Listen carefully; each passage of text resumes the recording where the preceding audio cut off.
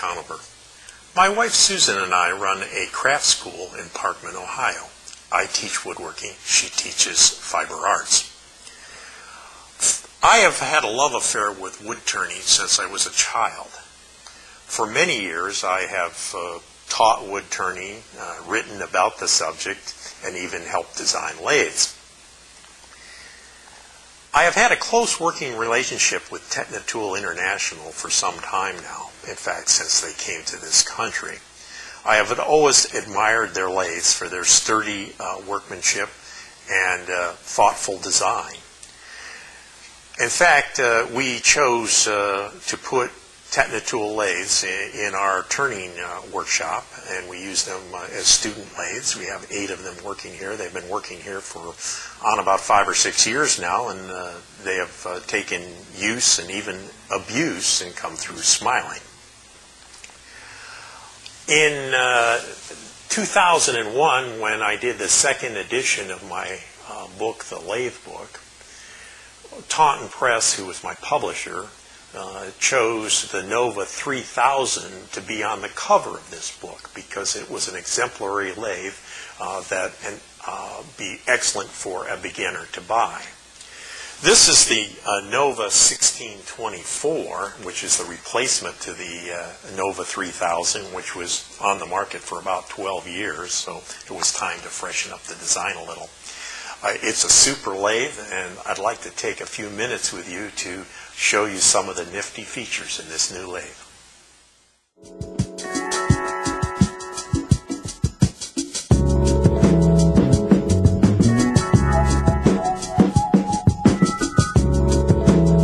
Start by looking at capacities. As the name 1624 implies, we can, with a stock lathe, do spindle work up to 24 inches long. We can also swing faceplate work up to 16 inches in diameter. The dash 44 in the nomenclature means that with an optional bed extension right here, we can do up to 44 inches between centers. A lot of capacity here.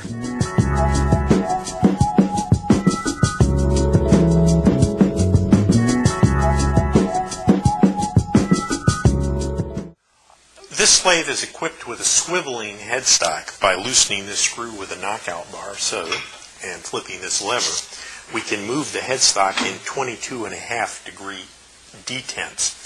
22.5 degrees of swivel right here is very nice because we can simply use the existing tool rest like so for faceplate work. It puts us in a better position. We don't have to lean over the lathe, and so it's easier on our back.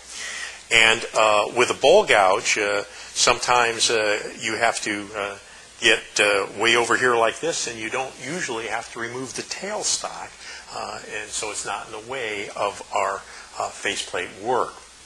You may also swivel this all the way around to 90 degrees and put a optional outrigger, which will bring our tool rest around. And we can swivel it either way with the outrigger. We could do it to the front of the lathe or the back of the lathe. And that would be dictated on whether we're left or right-handed and somewhat the space considerations in our shop and where we have the lathe located.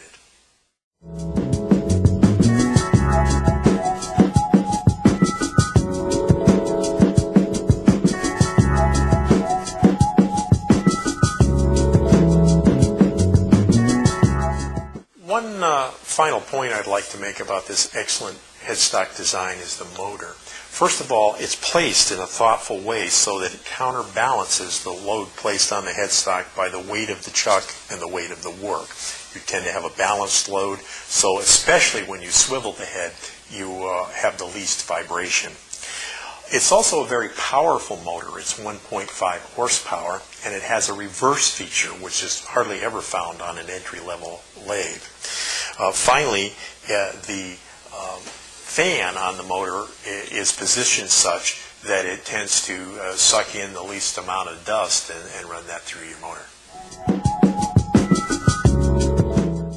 The Nova 1624 also has 24 position indexing. Right here you can look through this small hole in the headstock and actually read numbers in here 1 through 24. And by turning this like so, it will lock at each of these 24 positions. And 24 is nice because it's divisible by 2, 4, 6, or 8. And this gives us about any combination we would need.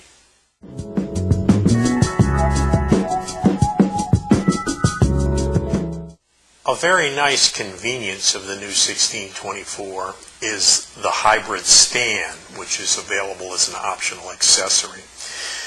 It is made from very heavy steel sections here, which can be filled with lead shot, sand, or concrete to increase the weight of the lathe. Very nice feature. And it also has a swivel foot here, which is on a ball and socket joint.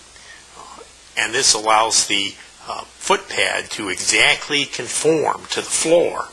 And you can set this lathe up on an uneven floor system, and with a small amount of adjustment right in here, make it sit perfectly level and rock solid.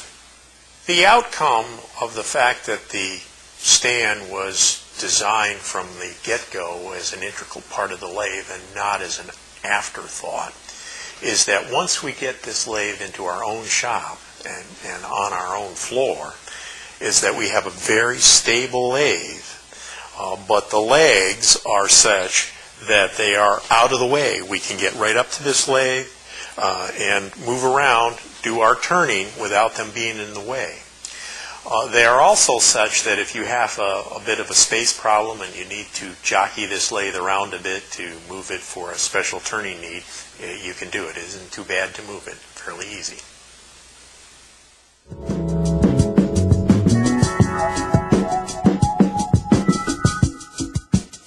The Nova 1624 has a wide range of speeds. We have a speed indicator for these 8 speeds right here and right here. This one is for North America, while the other one is for the rest of the world. We have 60 hertz current in North America and 50 hertz in the rest of the world. And that means that any motor, any induction motor, would run about 1/6 difference in speed in the two areas. So for a low speed, we have 114 RPMs in North America and 178 in the rest of the world. And we go all the way up to 3,600 RPMs in North America and only 3,000 in the rest of the world. And that's because the difference is more pronounced with the higher RPMs. You have a very nice set of viewing windows in which you can see where the pulley is on the 8 steps. We can see that we're at this 2160 speed. If we wanted to go down to 684 RPMs, we would have to move the belt, and that we do from inside the headstock. Let's go around and take a look at how we do that. It never hurts to unplug your lathe during belt change or anytime you're doing maintenance work on it, for that matter. So with it unplugged, we'll first loosen the belt by undoing this cam lock and moving the motor forward like that. And we'll now open up this belt cover. I'll raise that cover, and we're going to put a little light down in there so we can see things well. And we now just have to slip this belt over to the new pulley setting that we want and walk it right up on like so. We can now tension that belt and double check that we've got good alignment. We do. We'll close the cover like so and lock the cam lock and plug in our lathe, and we're ready to go with the new speed.